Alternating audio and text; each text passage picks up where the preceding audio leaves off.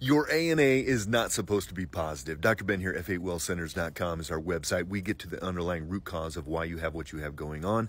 ANA is an autoimmune indicator. It is not telling us something specific like lupus or Sjogren's or whatever, but it's saying that you have autoimmune activity. You have antibodies in your body.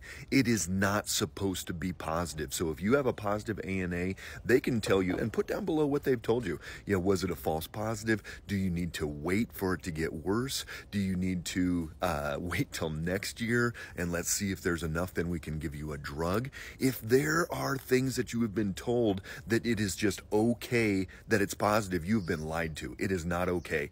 The reason they are testing ANA is because something is wrong, because you don't feel well. So now you have to take massive action. If that's high, that's great, but don't obsess about what it is. Obsess about why it is. Obsess about why your body is attacking its own tissue, why you have this inflammatory process, why you're revved up. That's what you need to obsess about. How do you fix that? Send me a DM. I'll talk to you about how we can get blood work run anywhere in the United States. We can get that blood work run at a LabCorp, and we can see exactly what systems, the adrenals, the blood sugar, the liver, leaky gut, microbiome, all these different things to see what is actually driving this immune inflammatory process. Take massive action right now, guys. You have that potential to heal inside of you.